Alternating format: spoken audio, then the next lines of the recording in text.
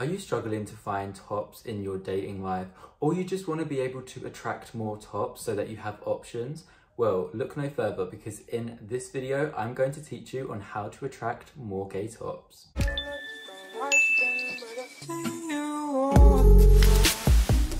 Hi everyone, welcome back to my YouTube channel. It's Stephenbrenland, and in this YouTube video, I'm going to be giving you my personal tips on how to attract tops so that when you are in the dating pool, you have a lot of options to choose from and that you can also attract the right tops that you want. So before we do get into the video, I do post other similar videos about gay dating, gay tops, gay bottoming, gay education. So if any of that interests you, then make sure that you hit that subscribe button and press the bell button so you get alerted every time I upload a video instantly. If you have any gay questions or you want some gay content, you can always head over to my OnlyFans, which currently has a sale on. I will link it in the description of this video down below. And of course, you can always check out my socials, all at Stephenbrenland. The first thing that you need to do to attract more tops is to adjust your clothing. So clothes can be a great asset to a person because clothes can create a new version of you. I go out and I wear different styles of clothes every day. So those people that see me on Monday might think that I'm a complete bottom because I'm wearing a really bottom outfit. But the people that see me on Tuesday might think that I'm a top because I'm wearing a really masculine outfit. So the point that I'm trying to make is if you want to attract more tops, you need to show that you are a bottom pretty much. So it'd be really cute if you bought some shorts that exaggerate your assets, your peach. Obviously only do what you're comfortable with. Your clothes speak for you. They say what kind of person you are and what you're looking for. If you've got abs, wear one of the crop tops. Typically speaking, a bottom will wear outfits that show a little bit more skin and show off who they are. Another way to attract more tops is to please put on your Grindr profile that you are a bottom. A lot of people don't put their roles on Grindr, which I can understand why, but if you are actively trying to attract and search for tops, you should put in your profile description what your role is, which is a bottom or verse bottom, whatever your role is. And also when you're in a gay area, such as a gay bar, make sure that you're opening Grindr up, because that means that your profile will update with the location that you're currently at, and then all the tops that are around you will go on Grindr and they will be able to click your profile because you're near them, and they will be able to see that you're a bottom because you've put it in your profile. Eye contact. If you want to give a signal and a message that you like a top, you need to be confident with your eye contact. A lot of people will think that they're giving long eye contact, but they're not. It is recommended by a lot of people, including myself, to give at least a 3-second stare, and at most a 3-second stare. A lot of people do this.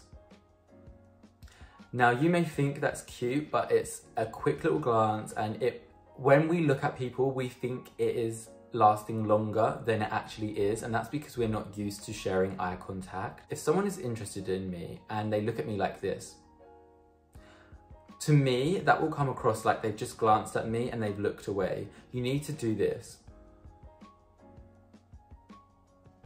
You need to stare at them for 3 seconds. Lock that eye contact in. That will give the top a message that you are interested in him. Use eye contact skills on the tops that you want. You need to be a gay icon, okay?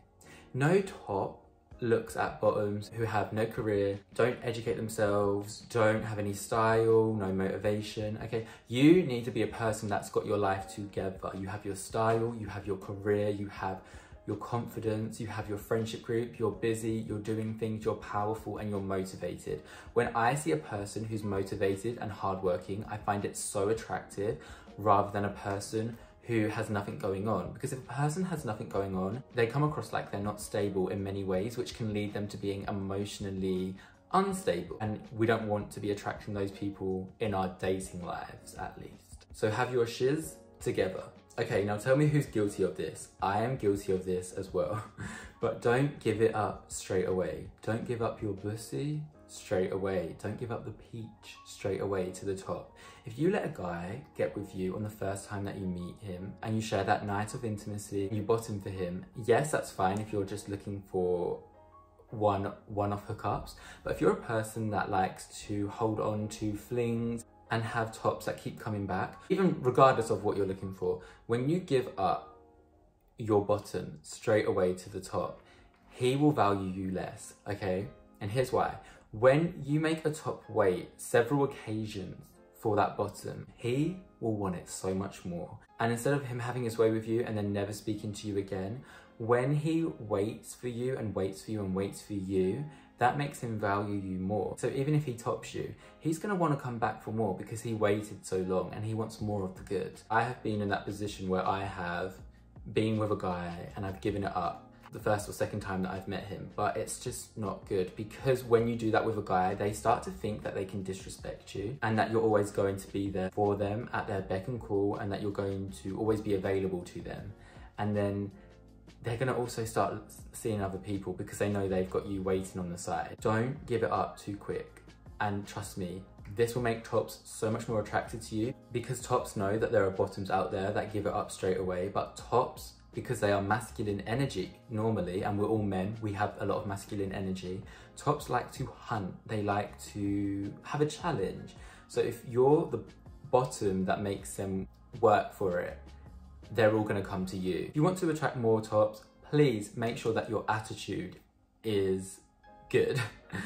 Meaning, don't be one of those loud and leery bottoms or just people in general. You need to behave in a mature manner.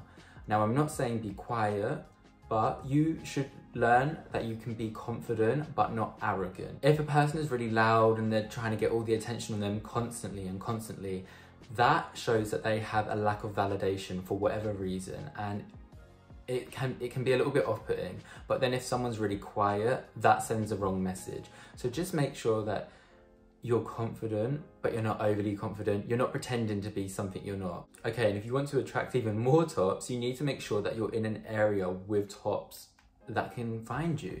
Because, for example, I lived in Northampton in England. The gay scene is extremely weak there. And England overall, I think, is a very straight-dominated country, along with many other countries across the world. The world is pretty much straight-dominated.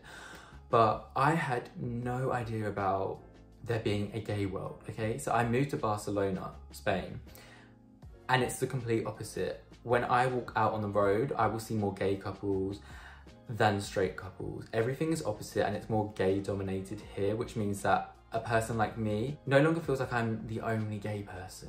I feel like I'm surrounded by my people. So regardless of where you are, just make sure that you're in an area with gay people. I understand that some people can't get up and move countries, but there are gay cruising areas, there are gay bars. You can find areas that have your target market. Okay guys, that is how to attract more tops. Let me know how it goes for you, and if you have any more tips, feel free to put them in the comments down below. And also subscribe to my YouTube channel if you want to keep up with my posts that I post every week. And other than that, thank you so much for watching, and I will see you in the next video. Bye everyone.